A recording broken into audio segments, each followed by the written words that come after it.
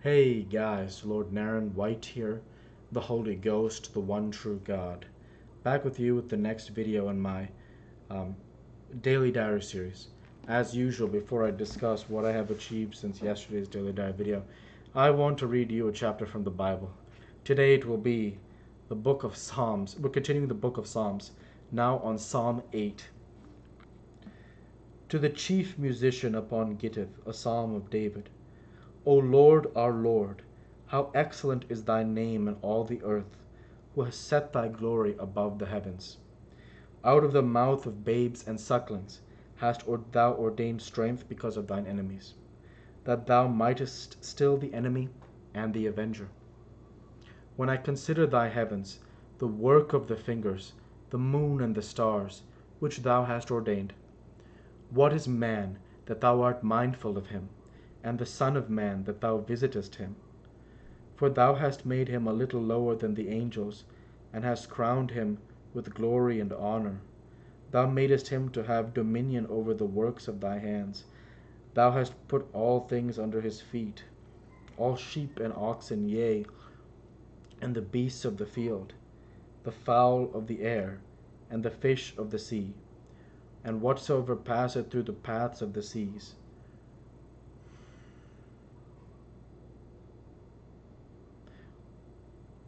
O Lord, our Lord, how excellent is thy name in all the earth. The word of the Lord. Thanks be to God. So I want to just understand here.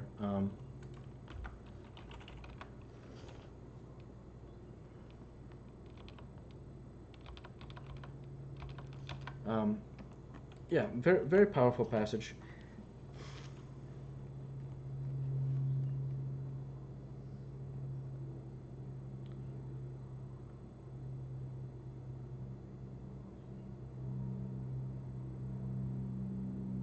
Not actually, I don't really want to offer any analysis of this chapter. Nice chapter. I definitely enjoyed Psalm 8. Now, Psalm 9. To the chief musician, upon Muthlaben, a psalm of David. I will praise thee, O Lord, with my whole heart. I will shew forth all the marvelous works. I will be glad and rejoice in thee. I will sing praise to thy name, O thou most high. When mine enemies are turned back, they shall fall and perish at thy presence. For thou hast maintained my right and my cause. Thou sattest in the throne judging right. Thou hast rebuked the heathen. Thou hast destroyed the wicked. Thou hast put out their name forever and ever. O thou enemy, destructions are come to a perpetual end, and thou hast destroyed cities. Their memorial is perished with them. But the Lord shall endure forever. He hath prepared his throne for judgment. And he shall judge the world in a righteousness. He shall minister judgment to the people in uprightness.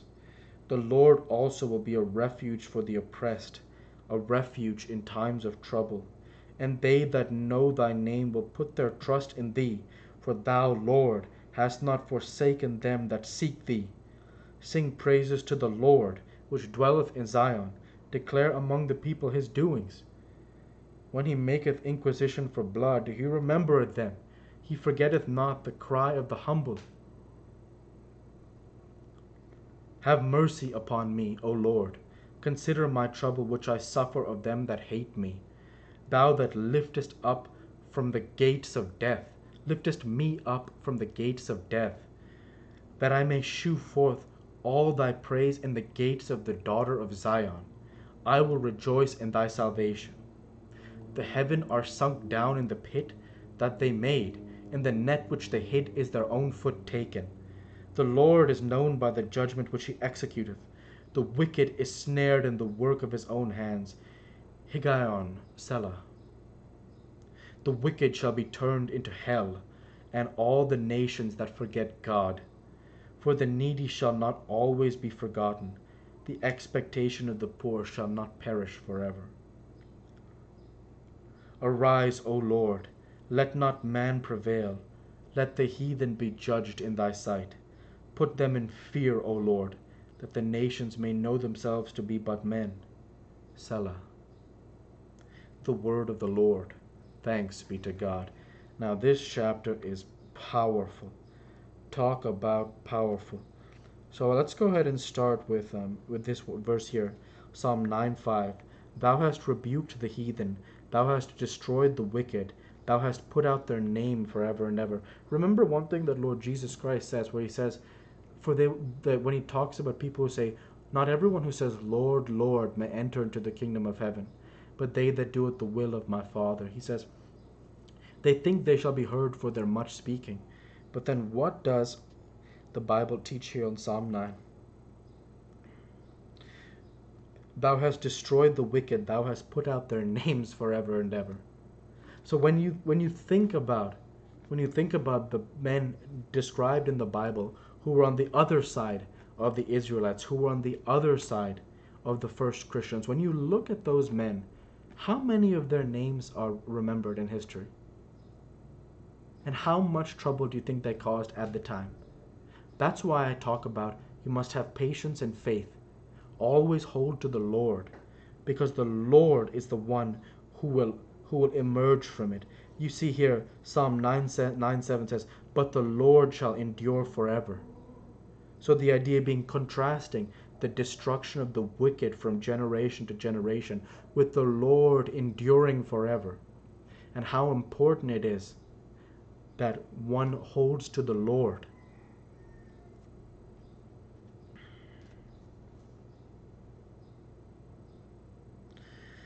The next verse that I want to speak on here is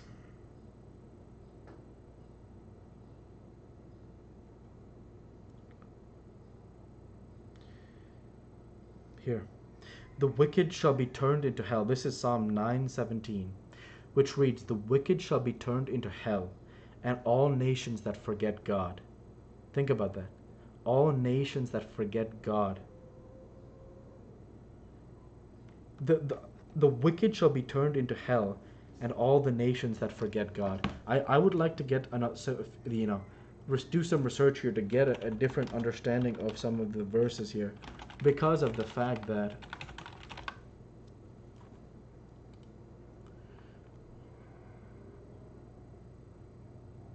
yeah, exactly. The idea being that the nations that do not believe in God will become akin to hell. That's what it means. That when if a nation is to forsake Jesus, forsake Jehovah, they will be turned into a hell. That's what the Bible teaches. Again, one more time, one of the most powerful verses in Psalm so far. I have no analysis to offer to this, just reading what the Bible says. The wicked shall be turned into hell, and all the nations that forget God. The understanding being, all the nations that forget God will become akin to hell. And with that, I'll go ahead and end the Bible reading there for today and transition over to what I have achieved since yesterday's Daily Diet video. Since yesterday's Daily Diet video, I worked my software developer job, and I have created this Daily Diet video for 6/20/23. And with no further achievements since yesterday's Daily Diet video, I want to spend the rest of the time in this video talking about how I'm doing, and things are going well. One of the things that I'm continuing to get better at is to be patient. For example, like I mentioned in a lot of the videos, when I speak towards the end of the videos, I speak about working hard to achieve a financial goal. And one of the hardest parts about that is the fact that it requires a lot of patience, because even when, like, for example, you know what to do, but there's no shortcut to building wealth. In fact, building wealth is a very boring process. I watched the Ramsey show recently. It's created by their patriarch, Mr. Dave Ramsey, who I follow his financial teachings, which I from my own people. The only thing I've said about money is to never take debt. However, I follow the Ramsey principles basically, and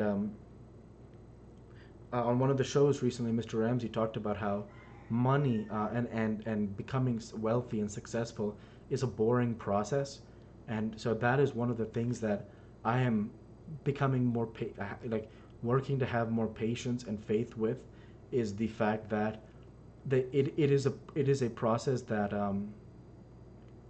is boring and takes time and requires patience and faith ultimately. So that's why and that's what I've been thinking recently, is how much patience and faith that it takes. And with that, I want to go ahead and say thank you for watching, and I hope you enjoyed. Please like, comment, and subscribe, as it greatly helps the channel. Light to be with you all. Take care, and thanks again.